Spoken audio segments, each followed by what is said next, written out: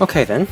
Hello Internet, this is Spanaria, and today I'm going to be giving my first Touhou Danmakufu ph3 tutorial. Today's topic involves creating rings of bullets and ellipses of bullets. And you should know basic knowledge about trigonometry because that's going to be really helpful. So, a few notes. Firstly, I cannot get any background music or sound, so I'm going to be adding in sound later, but none of the sound effects or background music from Touhou Danmakufu are going to play. So it's going to be pretty much my voice and that's it. And I'm going to be filming this in parts, so there are going to be random chunks of recording stopping and all kinds of stuff like that happening. Just ignore that. And I will be explaining my system somewhat. And that does not mean you should copy my system or use it in any way, because you should use a system that works best for you. And so without further ado, let's begin. Also, before we begin, although I already said start, there are three things I have to mention. First is high-level shader language, which is new for ph3, and it allows you to use an external language to help with all kinds of post-transformation effects. Second, I'm using a Mac, which means that I have to use a command line in order to do all my stuff. Do not be afraid of the command line, it's there. And thirdly, I'm going to be using Sublime Text for some of the stuff here. Basically, Drake made a Danmakufu color highlighter and all this other stuff for Sublime, and if you're not using Notepad++, Sublime is a really good option. And although we're still working on it, I am using an outdated version, which I prefer better for whatever reason. So, just a shout out. So now we're going to go to a folder I set up earlier, which is basically stuff. As you can see, I have my fonts here, stuff, shot sheets, cut-in functions, etc. And this is Ozzy's laser function, which is awesome. And right now it's a .text file. I will be copying that to a DNH file now.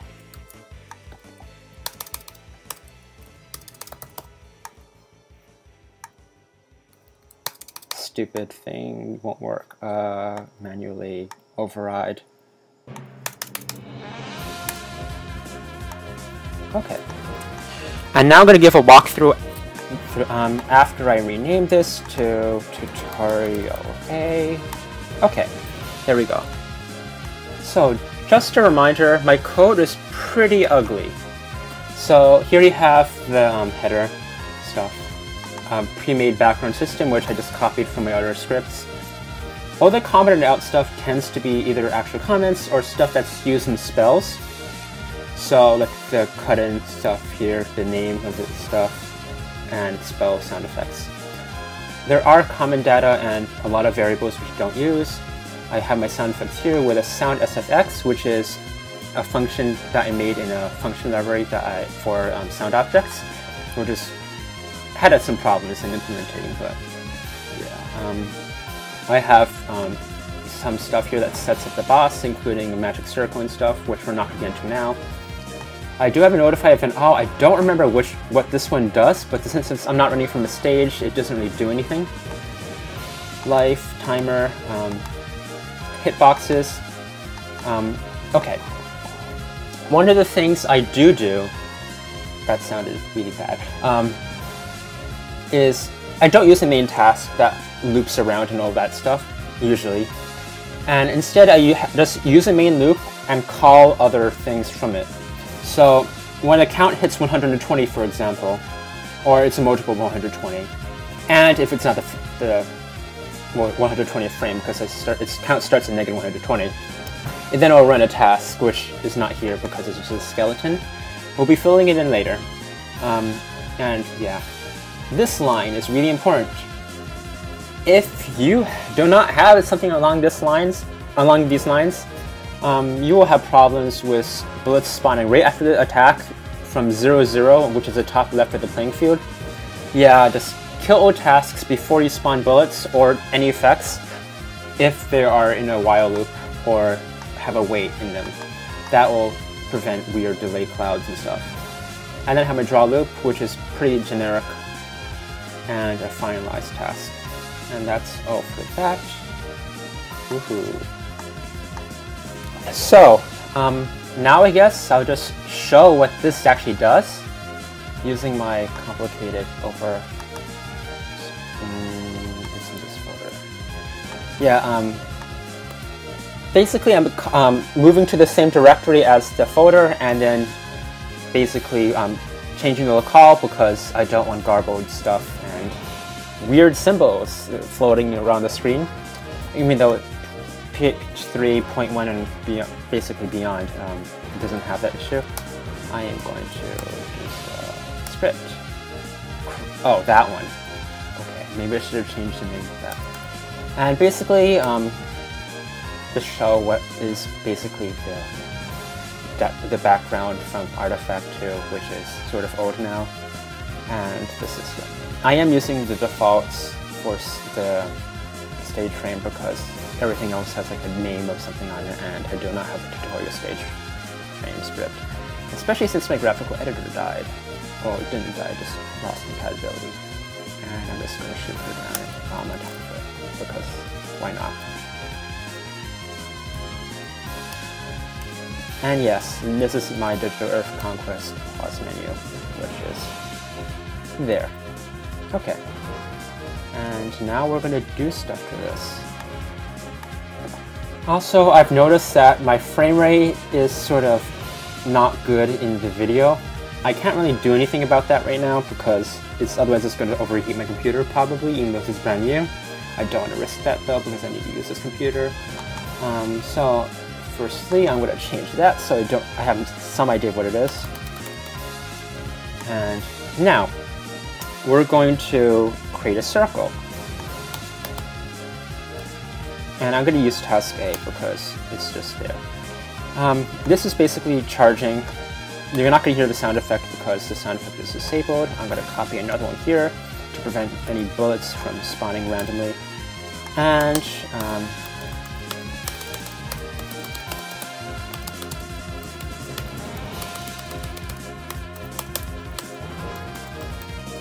I'm going to use 18.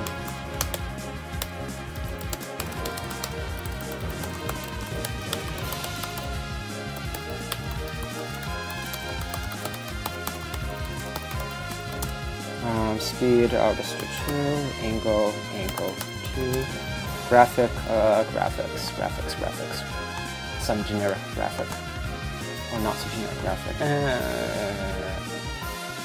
red, 284, 784, and delay, I'll just do 10, because we're going to have to use this later, angle increment. Okay. This will create a circle.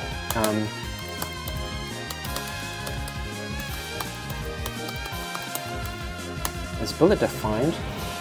Yes, it is. Okay. Even though you're not going to hear the sound effect, it's just there. I'm used to it. This task will basically run every 120 frames, which is every 20 seconds. Let me stop that because that's not reliable. 30 frames. Okay. Wait, it's going to be charging so much.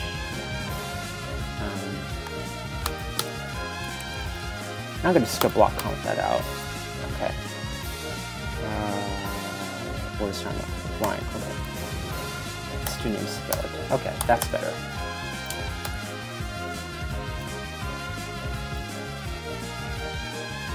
And of course, it's static because the angle is always starting at 0. Although when tension moves, the bullets do get staggered. Oh shoot, what the hell happened to the controls? Oh, it wasn't focusing. Okay. Sorry for my language. It's... what? Okay, maybe I should stop that. Okay, so as you can see, that created a basic circle starting from Tenshi's location. And that didn't really involve anything, it just spawning bullets at her position in a rank using a loop and a starting angle, and incrementing that angle by 360 degrees, which is a circle, and dividing by the number of bullets. And this is a really common technique that basically all scripters are using and will continue to use. And this is basically the foundation for a lot of more interesting and complicated things.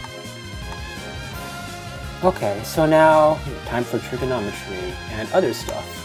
And I'm not going to be changing graphics, although I do need that unit circle, which is located somewhere. Let's pull both out. This is the Danmaku. Yes, this is not the well, it is. Yeah. Okay. What am I thinking? So now we're going to basically be using trigonometry in order to form a circle away from the boss. This is the standard triangle you'll see everywhere. People don't exactly like it because they have very bad memories of it. Sine is opposite over hypotenuse, A over H, and cosine is adjacent over hypotenuse. We're not using tangent, and you probably will never use tangent in Danmaku, unless it's arctangent, which is used to calculate angles to a point. And I can close this now because I don't need it. A reminder, in Danmaku, angles increment this way and not this way. And that's important to remember. Also remember that at 0 degrees, sine is 0 and cosine is 1. Cosine decreases to 0 and then to -1, and then to 0, back up, and then back to 1. While sine goes from 0 to 1 to, no wait, yes, 0 to 1 to 0 to -1 and back to 0. Just keep that in mind. Pythagorean theorem is right here. Yeah. Basically, the x and y with the L times cosine A and L times sine A, that's basically what we're going to be doing to spawn away from the boss, where L is going to be a radius. So, without further, how do I get that? Oh, that's okay-ish. Okay. So, I'm going to be incrementing by, 90 radius. And 90 times sine. There. And of course, this is going to do stuff, which may kill me faster, but okay. So as you can see, the bullets are now spawning 90 pixels away in a circle from the boss, Tenshi. And this is because of that code. 90 is a radius, of course, and the cosine sine stuff basically determines which direction it's the 90 is going to be transformed into. The cosine would do the horizontal stuff because that's 1, -1. The sine would do vertical stuff. Although you can actually switch it and it would function as long as both of them are sine and cosine, not both cosine or both sine. And let's see. How to explain this? Okay. Firstly, when it said 1, -1, that wasn't true. That's because this is x and this is y. It's actually much more simple. Okay, so for basically understanding how the thing is going to work, first I'm going to get the screen with her shooting. Okay, and so when the angle is 0, cosine is going to be 1, and sine is going to be 0. So this part, the 90 times sine angle t, is going to come 0, and this is going to come 90. Therefore, it's going to spawn a get enemy x plus 90 and get enemy y. Get enemy x and y is here, but get enemy x plus 90 is about here. That will spawn this bullet, or that bullet will spawn there because it's right moved a bit. And as the angle increments, it's going to continue building the circle, and because of the Pythagorean theorem and all of that equals 1 stuff, the radius is going to be constant throughout. So that will build the entire circle, and because of the radius stuff, you can actually manipulate this to make ellipses and stuff, which we will go over in a moment. Also, parametric stuff, if you really want to build fancy stuff and curves and stuff, this is a parametric form, and that's basically what it's doing. This part is the x direction, this is the y direction for the parametric. A parametric equation basically uses t or something else as a shared variable between two functions that will, not really functions, but equations, that will build a different kind of shape. And with sine and cosine curves, you can make all kinds of awesome things with it, the circle being super basic. And yeah, just keep that in mind. The angle is what's changing, so okay. I don't think I need this anymore because we're doing ellipses now, and ellipses are fun. Okay, return to title. Now I'm going to make task B, and that way we're going to have some variety. And sub Y, okay. Sublime, I want to make that thing 60. I'll do 120, so that way I can actually show the charge graphic for one of them. Okay, task B, because I'm going to be using task B. And for the first test, I'm going to extend that one and shrink this one. And for the second one, I'm going to do something completely different. Well, not completely different, but it's not the same. And I'm going to change the graphics so there's more variety. Okay, that's going to play every 60 frames, just getting massive charging everywhere, but that's fine. It might be pretty, might not be pretty. Okay. As you can see, the original red bullets are firing an ellipse, and that's basically I just stretched the x radius. And did they shrink this? I don't even think, maybe I did shrink this. I don't even remember now. And shrunk the y radius. It's not really a radius anymore. And yeah, so basically, I took the circle, and in the x direction, I gave it 30 more pixels to play with. So basically 15 on each side. Well, no, 30 on each side. Oh crud, is it 30? Yeah, it is. Okay, and in the y direction, I just shrunk it. And the other task, just reverse. Please don't do this kind of thing, because people can accuse you of cheap shotting if it's like, yeah, that. So, and just a word of advice, not to spawn things right next to the player unless it's obvious. Okay, and maybe I can do something fun with this now.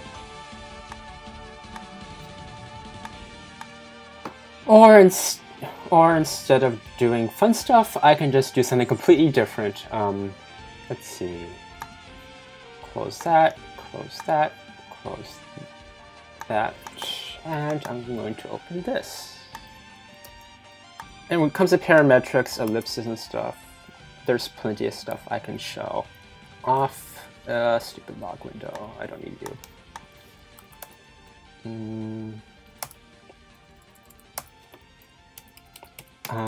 Stage 3, boss, mid-boss, non-spill, 1, on a difficulty I won't die on.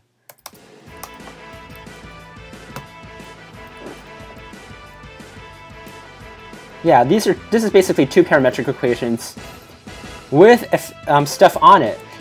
Generally speaking, if we just have a giant parametric equation, okay, I probably can't handle this difficulty right now. If you do have a giant parametric equation, technically speaking, people are not going to like it, simply because it's just a giant thing and you really need to do something interesting with it. The code for that is 3, mid-boss, ultimate. Okay, yeah, as you can see, this looks similar except it's full of stuff. If you look at this code, basically, well, except for the angle t times 3, which is a transformation that allows for that curve thing. I don't know how to describe it. There's a technical name for that I don't remember, and the times 5. Basically, the 120 and the 90 function the same way in stretching the actual parametric. And this is basically how you do all kinds of strange curves. Maybe just experiment with the angle.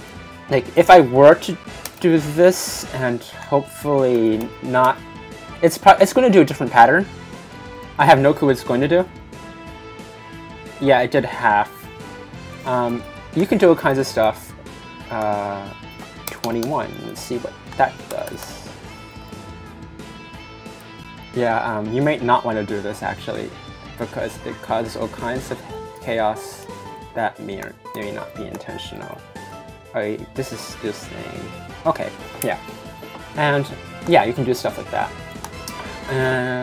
Ellipses, something that's general speaking. Just stage 3, I did have something with ellipses, I think. And yes, this is self-promotion. I have nothing else to do right now, so might as well. Yay, ellipses. Spawning bullets in a random angle. You can do that. It's not always recommended because random angles can wall and cheap shot, although it's really how you use them that matters. And while I can actually dodge while talking, this is a miracle. What else do I have that has ellipses and fun stuff? Okay, that's fine for now. And yeah, you can do all kinds of stuff with ellipses. So to close this off, there is something you may or may not actually want to see. It's somewhere here. I did this a long time ago, and some of you may have used this for 0.12m. I have not updated the site at all for like maybe a year or so, and I don't plan to use it again. This is not particularly great as a source, although I did put some effort into it. Oh wow, there's the YouTube videos, or polar equations, oh my god. Ooh, very few scripters use this, and most do cool things by using parametrics, like Fondue and Helepolis. He did like once, and I kept on doing for an entire extra stage.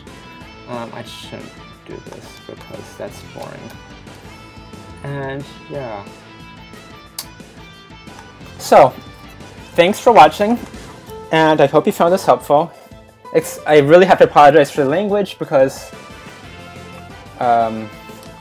yeah, I'm not used to this, and I really have never actually tried to film myself doing this kind of thing. It's not, I'm not filming myself, it's just my voice and a computer screen, and no background music, which sucks, although it does help when there are a bunch of sound effects playing at once. And please do comment if you want me to continue, which I probably might, depending on whether or not Helepolis actually does more things, because ph3 really needs to get a boost, and I can't run at 0.12m anymore, and it's outdated, and more people need to do Danmakufu and share their work, which is nice. So, as always, if you really want to, you can subscribe, and that's all for today. Bye, and maybe I'll see you again. There will be some extra stuff in the description probably, so check that out too.